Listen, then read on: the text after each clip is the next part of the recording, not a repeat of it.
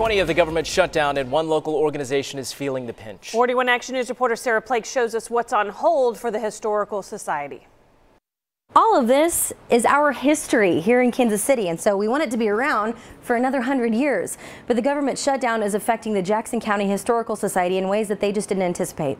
We house and preserve all manner of documents pertaining to Jackson County history. We have abstracts, land deeds, diaries, Bibles, you name it. Preserving this history is vital. The archives at the Jackson County Historical Society are packed with these documents and nowhere to catalog them. People always ask for blueprints, and right now they're inaccessible because we know what we have, but we can't let researchers come look at them until we've properly preserved and cataloged and put them away. A $10,000 grant would help the Historical Society out with the new filing system, but they're currently at a standstill due to the government shutdown. They also need a $5,000 grant to help them update the exhibits at the 1859 Jail Museum in Independence Square. It will affect our event planning for sure, because that's most of our grant money comes for programming, educational events, and things like that. So it will affect what we can go out and do in the community.